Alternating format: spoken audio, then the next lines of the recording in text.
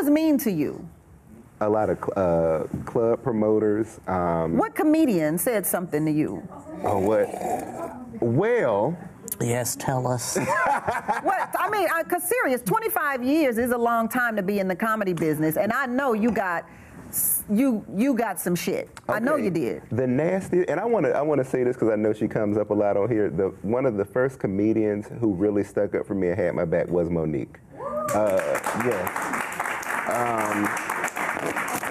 People say negative things about her. Monique is, I don't agree with how she goes about it all the time, but Monique practices what she preaches. I was opening for her at one time. She was one of the first who called me and said, hey, nobody's hiring you, come on the road with me. She paid my rent one month. I didn't have money, and she paid my rent one month. I keep hearing these stories on my show about Monique. She's an incredible woman. Yeah. I don't necessarily agree with how she goes about it, but Monique has always been very loud and outspoken.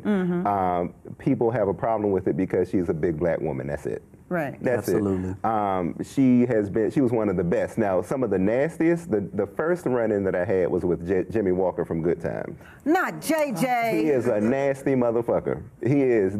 He was the most disgusting person that I've ever worked with in this business. And I don't go around bad-mouthing people, but the experience that I had, and I was 10 years in, you know, and you really don't learn what you're doing until you get about 15, even 20 years in really learning what you're doing. And I'm really happy to be there with this legend. He's Good Times. That's black. Good Times. That's JJ Dynamite. Yeah. And he hates when you say that. And I'm sitting, and I'm like, that's what puts food on your table. So like, I wish I had a catchphrase. And he comes in the green room. He sees me. I stand up and I introduce myself. I say, hey, I'm Sampson. I'm opening for you tonight. He goes, hold up, what's a Sampson? And I'm like, me, I'm your feature tonight. Interesting. He leaves out of the room. About 10 minutes later, his manager comes back in with a white envelope. We were at All Stars Comedy Club in Alexandria, Virginia. And she hands me a white envelope and she says, I don't know how to tell you this, but we won't be needing your services tonight. So I want to make sure that you got paid. So she wrote me a check out of her own pocket, and she said, she said, Mr. Walker doesn't want you to open the show tonight. And she wouldn't tell me why. So I stayed, and he got up on stage, and he said, can you believe they were going to have a fag open the show for me tonight? Wow. And then he said, he made AIDS jokes. He said things about Ellen DeGeneres, so he was just like, he said, you know, Ellen, I came up with Ellen on the circuit and she needs some dick, so take the dick out his mouth and put it up her ass. And he said some really nasty things. And I wouldn't sit here and make that up. He was so nasty. You can't make that up. He was the nastiest. Now, I've had, you know, other folks in the business debate me. You know, I love D.L. Hughley. He's a friend of mine.